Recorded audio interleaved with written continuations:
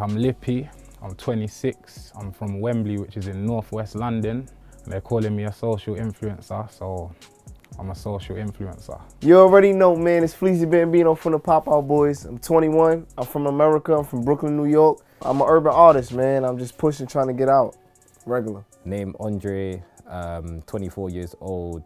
I run my own company, a grime platform, also a radio presenter for Represent Radio from Northwest London as well. Hello, my name is Kenny Marcellus. I'm an artist. I'm from Brooklyn, New York, and I'm 22 years old. My name is Bola Jen. I'm an artist. I'm from North London.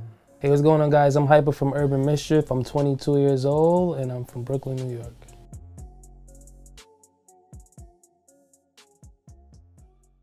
How's the community out there? How do you get treated? Oh, how's the community?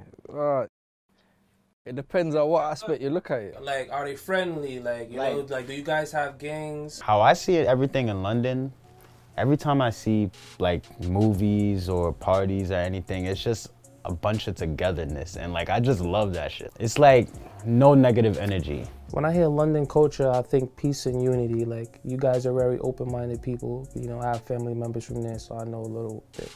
You know, you guys are cool. A bad side everywhere, but yeah, we have gangs. We have gun crime, knife crime. What was it like growing up? It's a bit mad, you know. Like, I don't know, like different stages brought different events. So yeah, when I was young, it was more, you didn't see the bigger picture of things. So you're just doing stupid stuff for stupid things. They make it look like only black people are doing crimes in London, innit? That's what it's like. That's what they, on the news and that, they'll make it look like it's only us. Like, we're the only ones in gangs, we're the only one selling drugs and that. Every community. When it's every community, it's very, got their own drug team. yeah, London's very multicultural. We got a lot of people.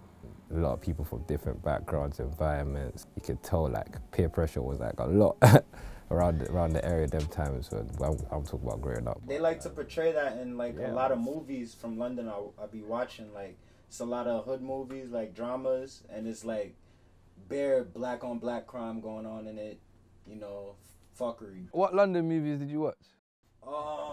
Shit, I can't remember certain names, but I know a show named Top Boy. Yeah. Oh yeah. That shit is lit. That's a good one there. Are the communities divided in you guys' city? Like, are y'all separated in any way? I think we're slightly. Yeah, not, we are.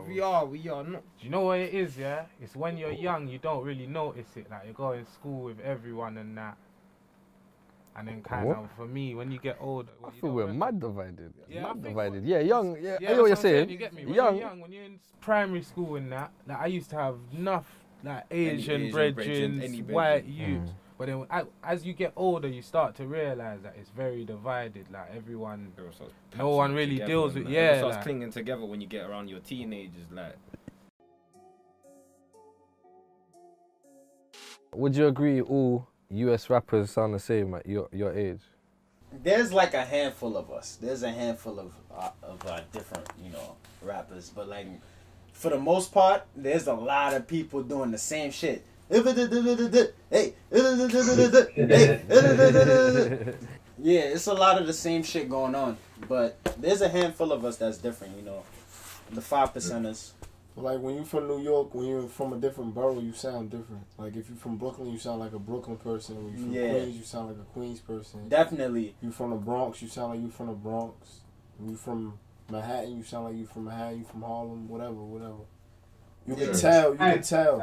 So you guys over there with your genre, like, you guys believe, like, you created your own, or you kind of, like, plagiarized it with America a little bit? What you think? No, I think we definitely got our own culture. Definitely, car. There's certain things, like I'll be in my car driving and sometimes I want to listen to UK, sometimes I want to listen to US. You guys have your own style. Like, I'll be listening to Ramsey, like a little few people, like... Rams, what, barking. Uh-huh. And then... I hear that. There's a couple guys out there that I listen to. Name me some. Alright, we got Ramsey, I said. Then what's the fucking guy name, son? You know about Gigs? Yeah. I know him. Doesn't he have songs with Drake? Yeah. You know They must know Skepta. Yeah, I was just about to ask you about Skepta. That's a cool guy. Yeah, I definitely think we've got our own culture. I think obviously there's a lot of things that go through like YouTube and stuff that could be similar to yours and a sort of a same flow, but they're adding different things. It's the same with like UK, because I think like with US, because I think certain things, like certain rappers I listen to in the US, I think like I can tell they've been listening to UK music, and the same with UK rappers, I can tell they've been listening to US rappers, if you know what I mean. It's crazy because UK slang is like a Caribbean slang out Yeah, here. it's that patois, basically. Like patois, yeah. Broken language. Yeah, That's that's how like certain Caribbean guys from like Brooklyn and Flatbush or Canarsie out here use certain slang you guys use. Yeah. Growing up out here is just like living in the islands in a way. You got a little bit of everything. You got Jamaica, you got Trini, you got Haitian, you know, people from Barbados. So it's just like a little bit of a lot of different cultures mixed in one place. So you get to know each other, you know, it's different. Tell us about one experience you've had with the police. Alright, so like me and my friends, we was outside on my block or whatever, right? We always was drinking. Me and him I'm not was sure if actually you guys together. know about the drink Sorrow. If you're Jamaican, you don't know about that. Another one there, you know what's going on. Sorrow. Yeah, you know what I'm saying? Put a little rum in it and mix it up. So the cops came through or whatever. So I was like, yo, man, to make things easy for you, just give me the ticket. I don't want to go in for no damn liquor, no liquor beverage right now. And like my friends was laughing and all that, cause like it was just the easier way to go out. $25 ticket, easier, cause it was out of that or they was gonna take me in and write me up. So I just took the ticket one time. Did they really pull you into court for everything over there? They bring you to court for anything. Like literally, you could be smoking in the hallway. They charge you for the court fees and shit. Depends on if you're guilty, they're definitely gonna charge you for what you got. So say like if you pissing in the street or something like that, you pissing in the corner. It happens here, but they don't care, man. It's not that. I be watching Judge Judy and that, and they be like, you get their mum, like the daughter bringing in their mum and that. It's mad. Do you guys ever get profiled by the police in like London? Like how's that going on with the racial profiling? Yeah, we're definitely getting profiled this time. The other day, blood. I got stopped outside my yard. They said I do fraud. Nah, we definitely do still. Like even today, my guy, it's funny you say that, car. My guy called me today saying, yo, I just got dragged out my car. And my man, he's lit. You know, like he's not involved in no dramas or nothing, but he just drives a big car because of the job he's got. And they dragged him out of his car, saying he don't own it. They believe he's stolen it because he's in a tracksuit, black man in a tracksuit and that. And they don't believe he's driving that car, nice car. It's crazy. He took a picture, showed me all his wounds and that. Cut knee, cut shoulder. They're all kicking him and that. It's mad, like. To make a bag, bro. And that's, you get me? That's you want mad. to make a bag on suing them. But you see, I don't know, man. Police it's mad sometimes. Like they're all good and proper when it's like they're good for if you lose your child or something mad happen. You get me? But you see, when it comes to certain things where they think you're just minding your own business and they just want to bother you, it's mad. It's crazy, man. Yeah, for me, like, not even amongst the youth, like the relationship that black people have with the police in London is not good. Like there's no trust there. I've never called the police in my life. Have you called the police?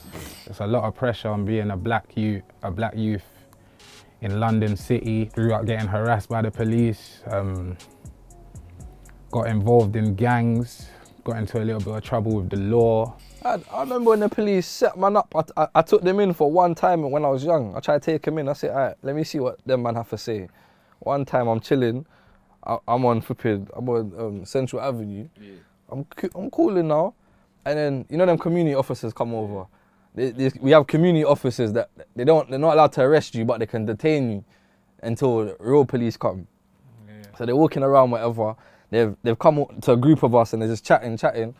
And we're thinking, yeah, it's calm. Everyone's thinking it's calm, but me, it just don't sit well with me, innit? Like, why are you coming to speak to us? So they're saying, no, we're just telling you about the youth clubs and everything. So we're like, cool. Then I've gone round the corner. I've seen a police van round the corner waiting to just spin on us. So they're basically distracting us, so the police car can spin on us and search us all. And then everyone was taking them in, and I'm saying, nah, I'm gone, I'm out of here now. And then just because of that, I just saw it. They're basically lying to me. Like, they're just trying to have a conversation with me, so it's deception, isn't it? Yeah, deceiving me. Yeah. But yeah, nah, they don't treat us good. I'll be honest, like, it's almost, I remember before I was even involved with anything to do with police, like, youths would tell me, like, not to trust them. Like, older youths and that. I'd see that. Not necessarily my parents, but like, older people in my family, and that they didn't trust police. So I just growing up, I can't lie, what you see when you're around black communities, bro, that's what it's like. Yeah, they don't. Well, man grew up, my family hate police, but don't chat to police, don't chat to police.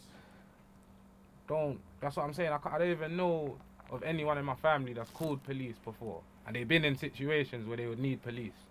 But man can't, you know, like that. Man can't call them. But they won't deal with man the same. It's as simple as that. They don't. A couple years ago, and there was a brother from North London, Tottenham, called Mark Duggan, and the police killed him for no reason. They said he had a gun on him. First, the media said he had a gun on him. Then they said they found a gun near the scene. Then they said he was known for having guns or something. You know what it is? It's not even a fact that he had a gun. Like, call everyone for themselves, innit? Like, if you get nicked with a gun, you get nicked with a gun, innit? By all means. But for him to get shot down for having a gun, that's mad. He didn't have a gun. That's the issue. Fair enough, he had a gun. That at least the I thought the issue was that he's backed out the gun on them. Exactly, but that's what they said. But it was a lie. So it means they just shot him. Yeah, that's mad. You feel me? So that's why it's a mad thing. So yeah, basically, there was riots all over the country and that. Police brutality happens every day, innit? But they make it seem like, obviously it's happened before Mark Duggan and it's happened after. But obviously this was, for me, big focal. Not the first that the media like put out, but they made it a big thing. Well, it was riots. Yeah. The whole country, man, was even what, not too long ago, what, a man. Did they choke the little boy? Yeah, the little boy. They choke him in a shop. Yeah, they choked. They said we believe he swallowed a pack. He swallowed drugs. And then he didn't. The autopsy came back. He didn't swallow no drugs. They're just killing us. My man choked my man out on the floor, man.